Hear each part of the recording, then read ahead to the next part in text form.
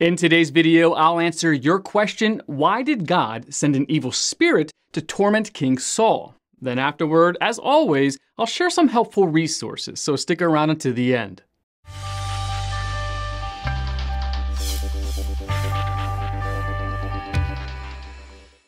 1 Samuel chapter 16, verse 14 says, "The Spirit of the Lord had departed from Saul, and an evil spirit from the Lord tormented him."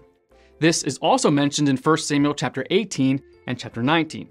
Why did God let an evil spirit torment Saul?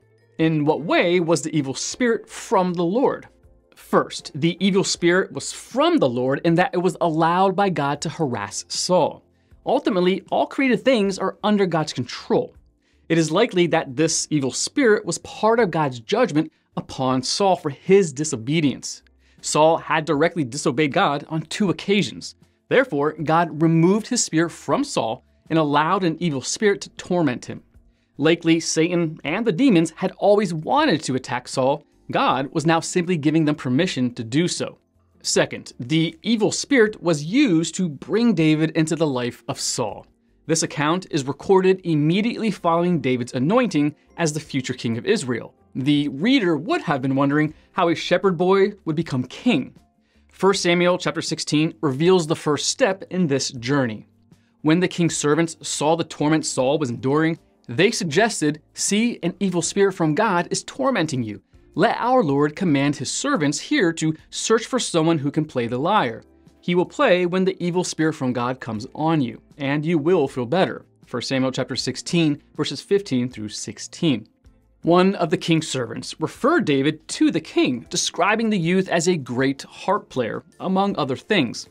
Saul called David to come and found him to be a great comfort.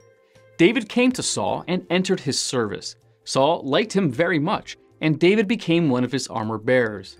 Then Saul sent word to Jesse, saying, "Allow David to remain in my service, for I am pleased with him." Whenever the spirit from God came on Saul, David would take up his lyre and play. Then relief would come to Saul, he would feel better, and the evil spirit would leave him. 1 Samuel chapter 16, verses 21 through 23. It is important to note that this evil spirit that troubled Saul was only temporary. The final verse notes that the evil spirit came on multiple occasions to bother Saul, but it also departed from him. A related question is, does God send evil spirits to torment people today? There are examples of individuals in the New Testament being turned over to Satan or demons for punishment. God allowed Ananias and Sapphira to be filled with the spirit of Satan as a warning and example to the early church in Acts chapter 5, verses 1 through 11. A man in the Corinthian church was committing incest and adultery, and God commanded the leaders to hand him over to Satan to destroy his sinful nature and save his soul. 1 Corinthians chapter 5, verses 1 through 5.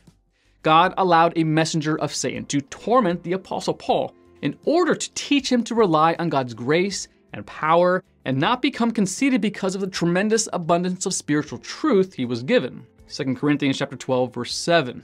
The New Testament reveals how God can use the presence of evil spirits to reveal his power. Jesus showed his power over demons on multiple occasions.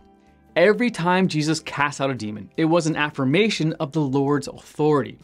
The account of Jesus casting out the demons who entered a herd of pigs indicates that perhaps as many as 2,000 evil spirits were present, yet they all feared the power of Christ. Mark chapter 5, verses 1 through 13.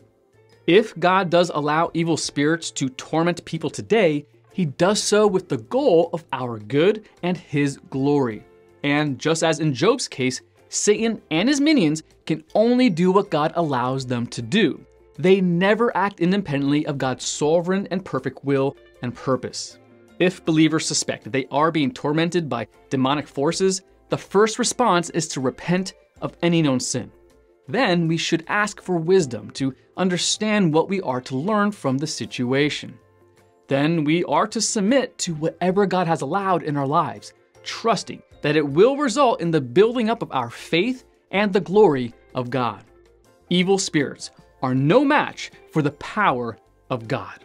As Ephesians chapter 6, verses 10 through 12 commands, "Be strong in the Lord and in his mighty power. Put on the full armor of God so that you can take your stand against the devil's schemes. For our struggle is not against flesh and blood, but against the rulers, against the authorities, against the powers of this dark world, and against the spiritual forces of evil in the heavenly realms. Want to learn more? Subscribe so you don't miss the next video. Visit GotQuestions.org for more great content, and check out the details section below this video. There you'll find one book I recommend, along with several links to related questions. If you'd like to learn about Bible Munch, or if you're interested in bite-sized devotionals, subscribe to Bible Munch on YouTube. It's linked right here. Now remember, got questions? The Bible has answers. We'll help you find them.